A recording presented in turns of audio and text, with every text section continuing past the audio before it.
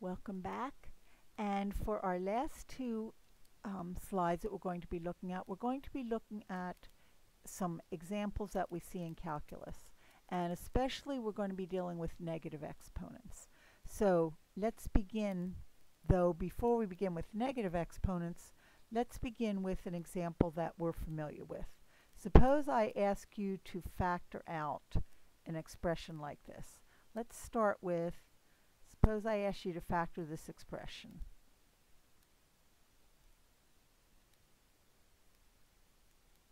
Okay?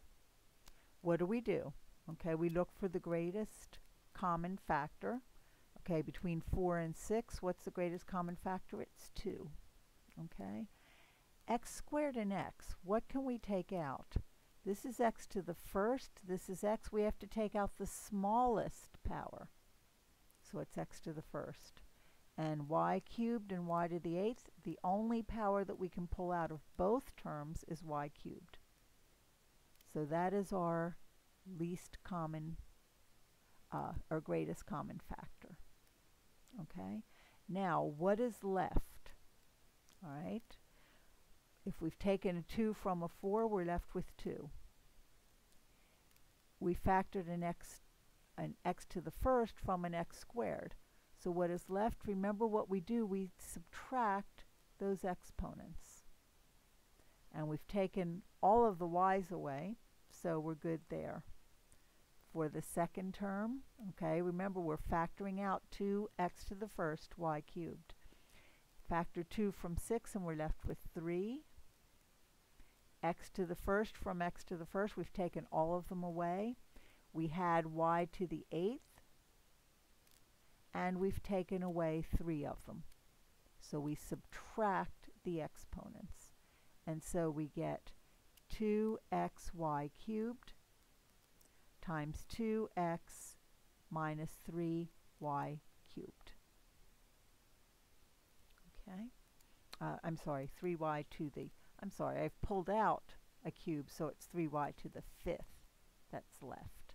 Okay? I took out a y cubed, so I subtracted, that's a 3,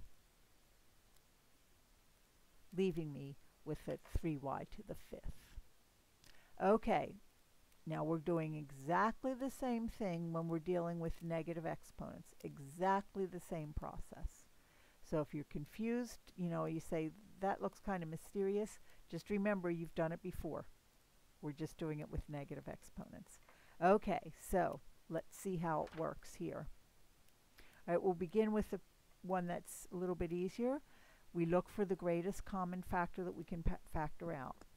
2 and 3 have nothing in common, so we're going to factor out an x. Now the question is, what power do we factor out? We factor out the smaller exponent. Minus 5/3, minus 2/3. The smaller exponent is minus 5/3. Remember, in the negative direction, minus 5/3 is smaller than minus 2/3. Okay. Then what's going to be left? We're going to be left with a 2. We've already taken out x to the minus 5/3. Okay? Minus 3. Now we started with an x to the negative 2/3, and we're subtracting a negative 5/3. Now be careful that you're subtracting the negative. Okay? So be sure that you see that. It's minus a minus 5/3. Okay, so what do we end up with? X to the negative 5/3 times 2 minus 3 x to the negative 2/3 plus 5/3. And that becomes x to the negative 5/3 times 2 minus 3 x to what power? Negative 2 plus 5, that's 3/3. So that's x to the negative 5/3 over 2 minus 3x to the first. Okay, now that's technically done, but we would like to not have negative exponents in our answer. We know we don't like negative exponents. So let's rewrite that as 1 over x to the 5/3 times 2 minus 3x, which is just 2 minus 3x over x to the 5/3. And notice that we have an excluded value. X can't be 0. Without the negative exponent being removed, you might not catch that 0 is in fact an excluded value. So we like to write our expressions without negative exponents. But do you see the process? We looked for the smallest power to factor out, which in the negative case would be negative 5/3, okay? And then we subtracted, just like we did with positive exponents. All right, let's look at one more example. Okay, what can we factor out? What is the greatest common factor? Well, it looks like 1/3 and 1/2 have nothing in common. X to the negative 2/3 and x to the 1/3, we factor out the smallest power. That's x to the negative 2/3. And then we have x to the 1/2 and x to the negative 1/2. We take out the smallest power.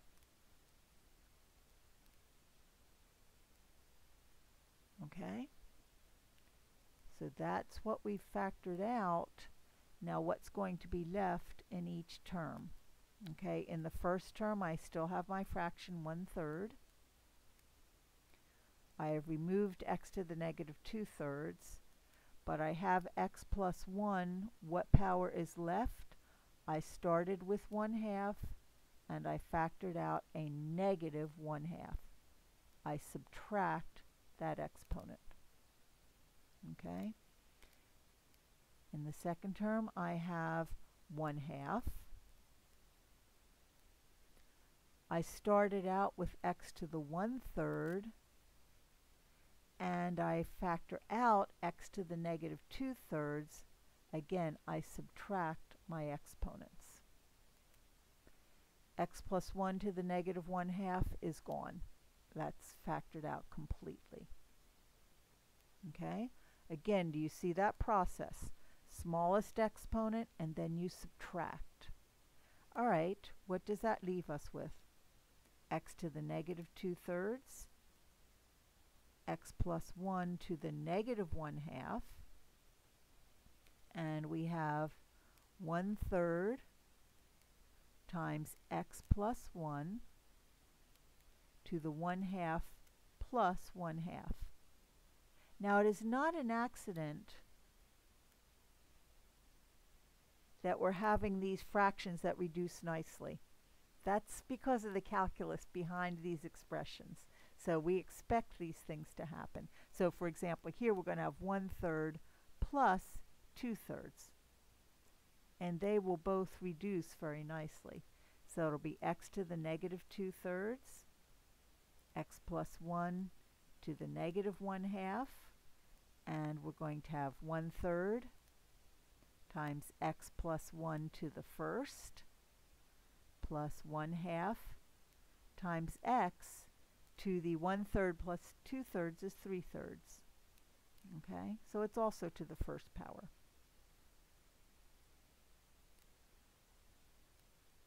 Okay, now let's keep going. Remember, we want to remove the negative exponents.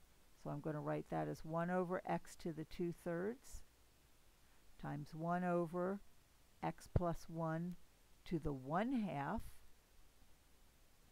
And then notice that I can write that single fraction as x plus 1 over 3 plus x over 2. Again, those powers are just 1, so we can drop those.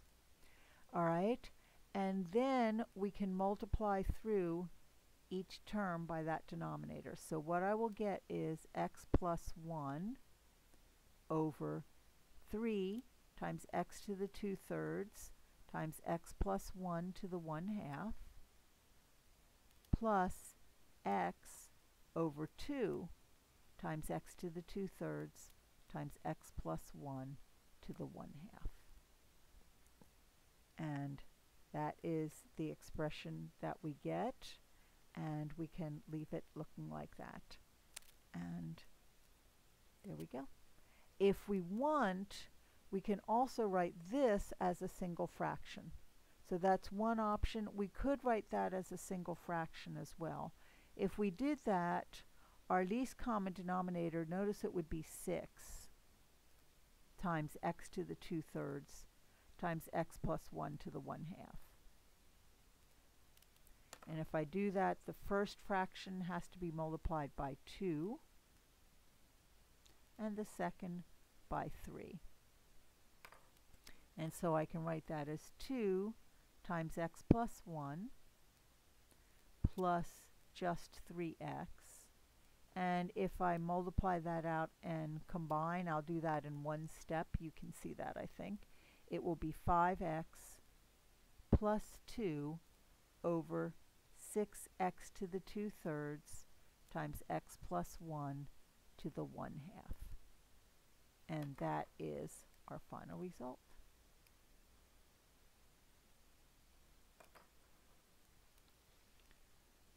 We have one last example to show you, and that is something that we're going to be calling a difference quotient. Okay, and a difference quotient, you will see as we move on, it's just going to be the difference of terms. It's going to look like this. You'll see, recognize that h in the bottom. And this time all we want to do is rationalize the numerator. Okay, remember how we rationalize the numerator or denominator? We use the special product, a minus b times a plus b equals a squared minus b squared, and we multiply by the conjugate. Okay, so in this case our a is the square root of 4 plus h, and our b is 2. So we're going to multiply by the conjugate, which does not change the sign in the radical or the 2, but it changes the sign between. Okay, so let's do it.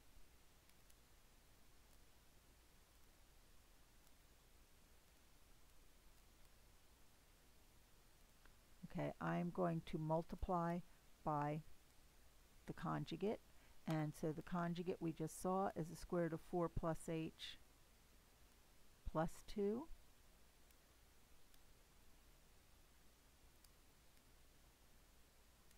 Okay, don't forget to multiply top and bottom by that conjugate. And so we're going to have the square root of 4 plus h minus 2 times the square root of 4 plus h plus 2. And your denominator will now be h times the square root of 4 plus h plus 2. Remember, we're rationalizing the numerator here. And there are going to be very good reasons for doing this again when you get to calculus. Now, what does the special product tell us? We get the first term squared minus the second term squared.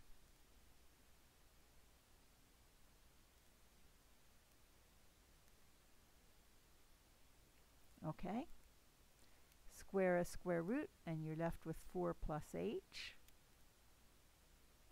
minus 4 all over h times our expression. Okay, remember we saw earlier the square root of a times the square root of a, which is the square root of a, the quantity squared, just equals a. So that's what we're doing. That's how we're eliminating the radical here, and that's the whole point of rationalizing, so that we can write it without a fraction, in this case in the numerator.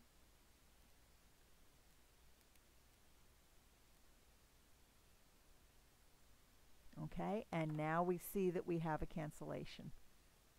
And with these difference quotients, you're going to expect that, and we'll do some more along the way, and you'll see that that's going to be happening. And so I'm just going to be left with 1 in the numerator, and this will be my denominator. And remember, I have the excluded value that h can't be 0 because I've eliminated that value. Okay, that gives us some good examples of rational expressions and fractional expressions and negative exponents, all things that will be very important as you move forward. So please make sure you understand this lecture very well. Thank you for your attention.